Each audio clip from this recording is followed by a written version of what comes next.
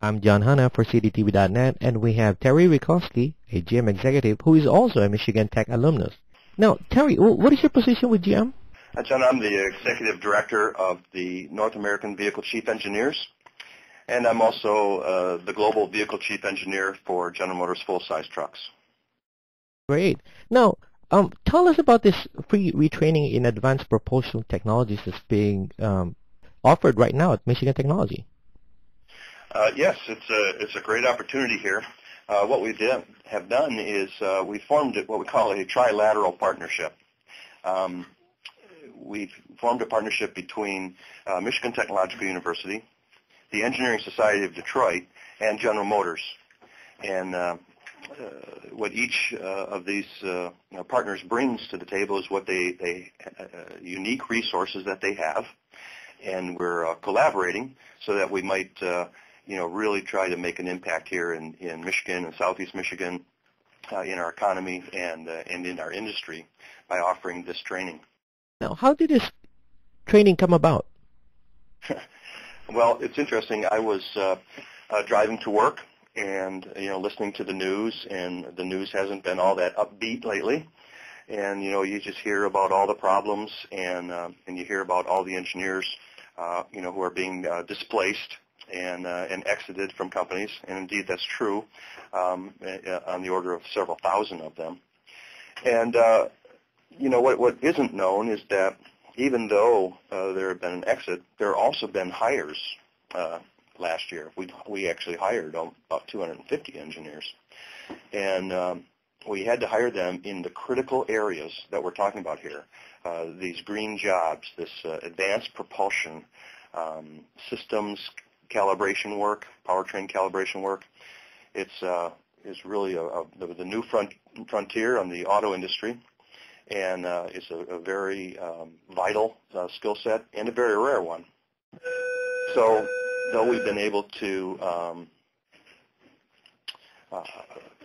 hire some, you can see that in the growth of the industry, and especially when the industry gets back on its solid legs, this will be a critical growth area. And so really driving down the road, I thought, man, we want to be part of the solution, not just part of the problem here. We want to be able to, really have an impact on our community and on our industry. And so I started to dream about that and how can we do that. And I have a really good relationship up with the staff at Michigan Tech, from President Ross through Tim Schultz, the dean, through the department heads. And so I called Tim Schultz and said, hey, Tim, what would you think if we were to put some training together? Because they have one professor there who's really kind of come from this industry, named Jeff Neighbor, and he came to mind. I said, what if we were to offer this kind of training here and let people who have been displaced, retool themselves in this area? And right away, he was in. He bounced it off to the staff, and they were in.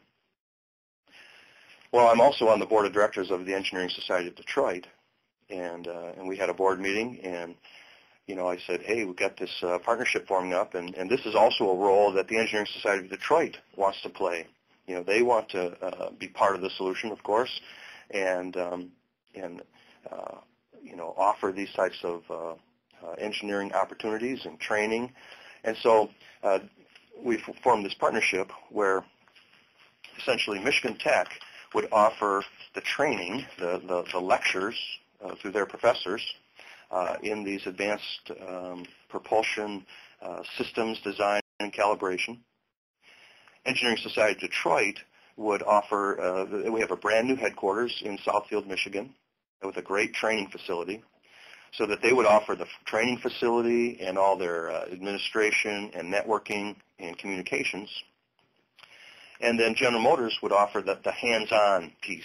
This kind of training is, you get so much from, book material and through the computer, then you ultimately have to get with the vehicle and work with it and refine it, to understand it. And so General Motors can bring that laboratory experience, that hand-on experience. And as we worked it, we were able to pull this together. Now, on an average American driver, what does advanced propulsion technology mean to our cars in the future, or a couple of years from now? Well, it's absolutely vital. The cars of the last 100 years have been primarily gasoline-powered engines, and they've been controlled with separate mechanical systems. In other words, the steering system was just a kind of a standalone mechanical system. The brake system was that way. The powertrain system, the body, all this. Well, in the future, that's changing. It's changing as we speak, and it will definitely continue to change to where the primary prime mover, the primary mode of transportation, will be more electric. And all these systems that I referenced will now be integrated and electronically controlled. And all of a sudden, what used to be just foundation brakes, just the typical brake engineering, all of a sudden now, as you go in and you refine the performance of a brake system, you realize this is affecting fuel economy. For instance, in a hybrid today, when you apply the brakes on certain types of hybrids, actually there aren't brake linings and pads rubbing against rotors and drums. Instead, what's happening is you are turning a motor, and that motor is generating electricity, and that electricity is going and recharging those batteries in the vehicle. So you're actually using this electric motor to stop.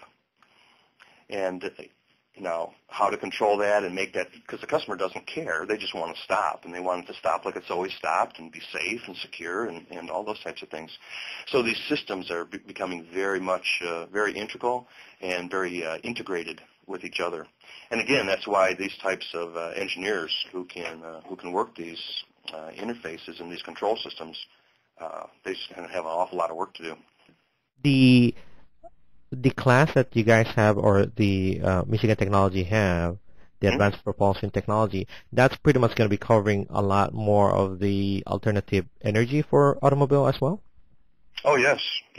It'll talk about, basic, because a lot of the people who will be coming in will be not from the powertrain, part of our business.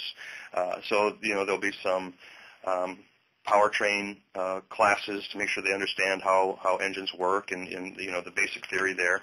But then they'll get into the hybrids, the advanced propulsion pieces of these, and the different types of hybrids.